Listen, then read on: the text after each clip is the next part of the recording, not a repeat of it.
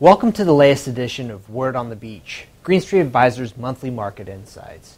Joining us is John Stewart, an analyst with Green Street, to discuss one of the hot new sectors in the commercial real estate industry, data centers. John, tell us a little bit about how these stocks have performed recently. Sure. Well, candidly, going back to last summer, the stocks had been priced for perfection. And the proximate cause for the recent sell-off was the third quarter pre-announcement from Equinix. Equinix is a C Corp, essentially a retail reseller, a co-location provider in the data center business. And on their third quarter pre-announcement call, the CEO made several comments indicating they were seeing pricing pressure in their business.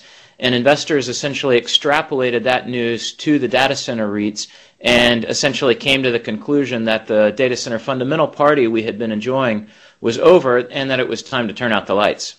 And it seems like short interest in these names is still somewhat high. Is there further concern here even after the sell-off? Well, data center stocks do still trade at modest premiums to asset value on the order of 10 to 15%, but that's down from the 35% asset value premiums at which they had been trading prior to the recent sell-off.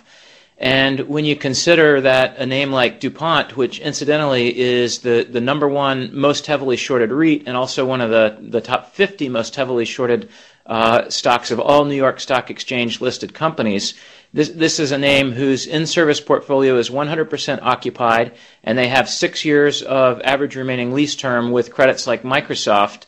After the recent sell-off, it's hard to see what the catalyst is for a significant leg down from here. Let's talk a little bit about fundamentals in the space. What's the demand outlook? Sure. That's certainly one of the unique aspects of this space, particularly within the real estate sector. And in a word, demand is quite robust.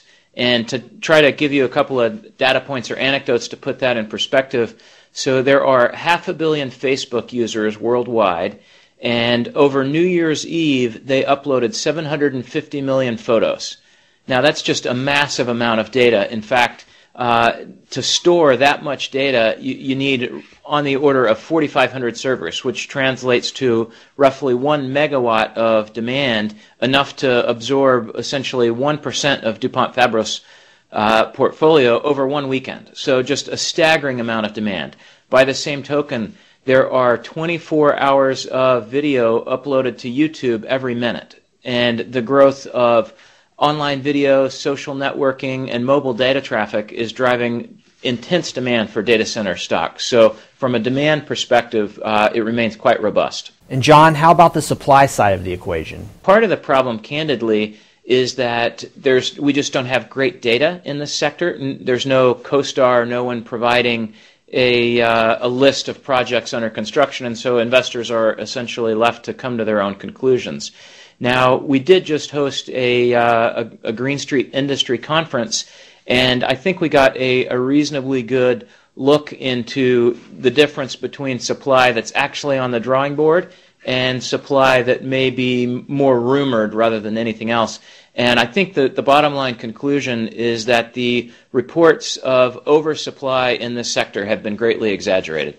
And we all know about the brisk pace at which technology changes and evolves.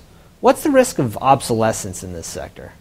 Well, that is the $64,000 question, and it's very hard to say, partly because this is a relatively young, relatively immature sector, so we just don't have that much history, really, with which to answer that question. Now, I will make one point, and it's namely that most of these, particularly first-generation leases, tend to be 10 years. So I think it's difficult, really, to make a plausible argument that the useful life is less than 10 years. So if you start with that as a base point, then it does become an open question. And there have been some industry comments recently suggesting that maybe 15 years is the right number. We at Green Street have set, essentially, we've come to a weighted average useful life for the different components of a data center of 20 years.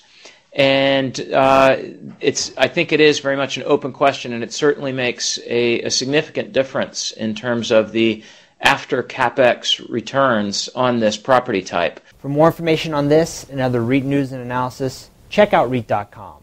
I'm Alan Kenny.